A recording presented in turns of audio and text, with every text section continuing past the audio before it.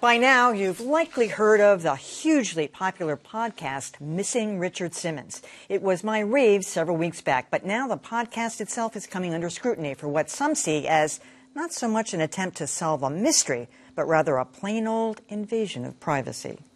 Hi, everybody! Hi! For decades, Richard Simmons was a TV staple. Ladies and gentlemen, here he is, the one, the only Richard Simmons. Come on in.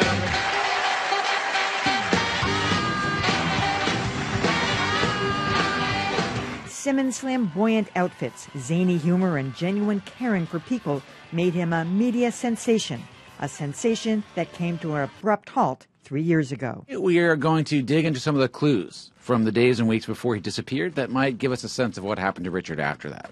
That's Dan Taberski, freelance journalist and host of the Missing Richard Simmons podcast. He reaches out to friends and family and people like Kathy, a one-time 450-pound hairdresser in Nebraska, who Simmons called every week. All of a sudden, Richard Simmons jumps in my life, who is full of color, and I feel suddenly hope. Missing Richard Simmons is a national hit, earning Dan Taberski an interview with Yahoo's Katie Couric. If you spend 40 years absorbing other people's problems, maybe that's dangerous. So decades of being so empathetic might have taken a toll. But Couric wondered if maybe it's just none of our business. What if he just wants to be alone like Greta Garbo? Why don't you leave him alone? But Taberski insists he's not crossing any lines. When that person stops being that person, I think it's worth asking the question why.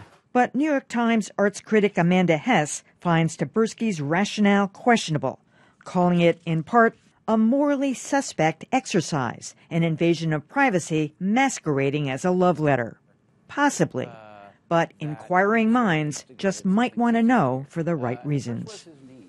Well, when I first did a rave on this, I got some pushback, including for one of my colleagues, Adam Riley, who I respect tremendously. He used the word skeevy. He said he got antsy listening to it. It made him uncomfortable, that he felt he was, participating in an unnecessary invasion of privacy. I have to say, wherever you stand on this, this is really well done, and it follows basically all the tenets of good journalism. I mean, it's well researched, it's well thought out. The characters that he pulls into this are all real and genuine and part of Richard's intimate life, or were at one time. As far as whether it's an invasion of privacy, I came away with the sense that there was a reason to care about him. I was uncomfortable with all the speculation, I have to say. And he kept kind of throwing that out there for listeners. What do you think? What do you think? I didn't go for that. But I came away basically caring about what happened to this man. And that's not something you can say about everything that you get involved in terms of a listener or a reader. I have to say, I don't find it offensive. In some ways, I think what he has done is sensitively done. The Kathy, the voice that we heard, and plays a big part in it. It is such a tribute to the way that Richard Simmons cared about her off camera. This wasn't the Richard Simmons that was trying to, in many ways, exploit that relationship. I think in a lot of ways this is the kind of thing we might think of as a eulogy to someone who is still living. And there may be something sad there, there may not be. It reminded me a good bit about the speculation surrounding the Beach Boys, Brian Wilson, and what had happened to him Howard when Hughes. he went through. Well, Howard Hughes, in some way, although I don't think Howard Hughes did seek celebrity. There does perhaps reach a point, because we don't know where it's going to go and what is the end of this, where you do tend to feel a little bit nervous about it. But by and large, I have to say, I think what has been done here is a tribute to Richard Simmons. One thing that struck me is what you just brought up about the presentation of the side of Simmons that he had really kept off camera, and that's what made me feel like we were exploiting something. He kept his conversations with this Kathy private for a reason. He didn't want the public to be involved with them. I think it feels a little bit like like a celebrity crush gone wrong. Now you've invited everyone else to peer in the window and to share your obsession, and you feel justified because now they're interested. Therefore, it's okay for you to keep asking intrusive questions or to keep asking the same questions in some cases over and over. But it squicked me out a little bit. What was that word? That squicked. Squicked. We've got skeevy, we've got squicked. All right. There you go.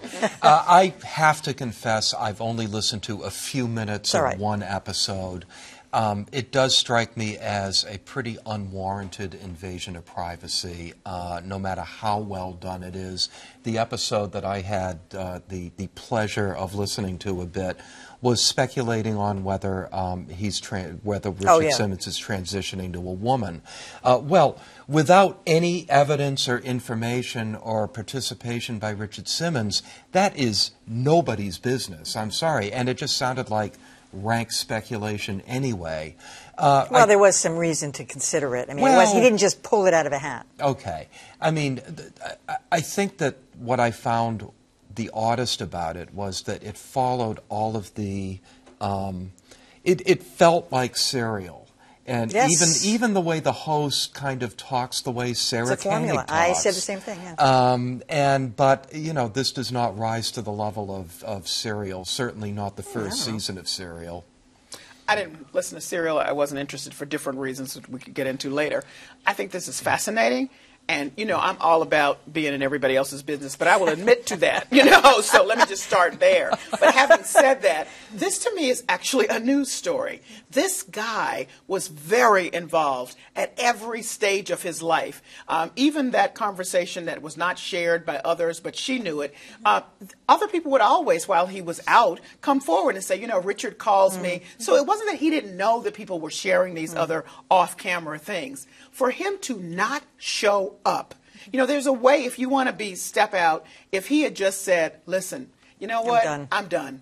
And I don't even want to appear on camera to say that, so this is a letter from my lawyer. You guys, love you, but I'm done now. I'm saying, leave him alone. That's invasion of privacy. But he didn't show up. The stuff they're posting on Facebook is from years ago. It's clearly not from him. Something is weird. And it's quite possible that he made a change in his life. I've just finished a great book called The Stranger in the Woods about a guy that dropped out at 20. He knew exactly what he was doing. He didn't want to talk to anybody, but that's how he was his whole life. You know, this is not Richard Simmons. Something is going on here. And the way that he's presenting it, I just don't think it's skeevy, skivvy, whatever. I just think it's interesting. Thank you, Callie.